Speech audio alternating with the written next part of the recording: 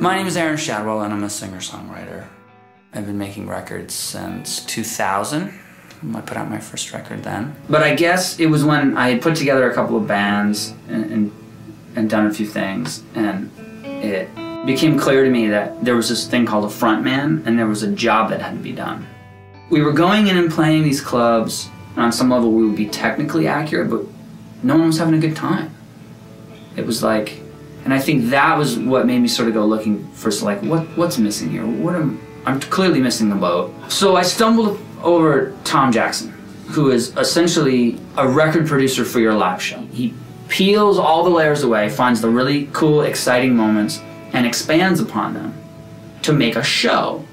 Not so much in the play or movie format, but to create moments. It's take a 9-song set, and in that 9-song set, you have 7 key moments, and he has all names for them. And they create this story arc.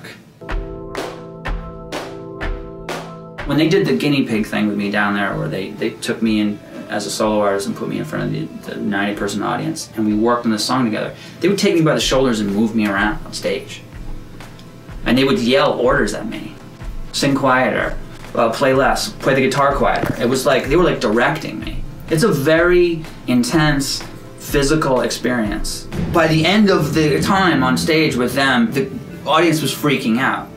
They were like, woo! They were like, and so you've got 90 people right there giving you feedback. They pick these 5 top performers, and they have different sort of helping hand prizes, if you will. Some of them get time with one of Tom's associate producers to work on their live show. And they felt that that was where I would benefit the most, and they chose me as one of the top performers. And I got time with Lang, who's one of Tom Jackson's associate producers. He is a record producer also and a drummer, so he kind of comes at the live show producing thing from a sort of music-centric place. His ideas were great. In this particular song, it was about extending the opening and underscoring the story that I tell before the song with quiet little bits of the chord progression that was about to become the verse. And it was genius. I mean, they were totally right. It was totally great, totally appropriate to the genre and appropriate to me, and it felt totally natural. You have to be yourself. It's incredibly important. People do not want to watch artists who are not themselves. And they know when you're lying. If you don't put yourself in the right musical situation or the right social situation around your music suffers, and your ability to connect with your audience suffers.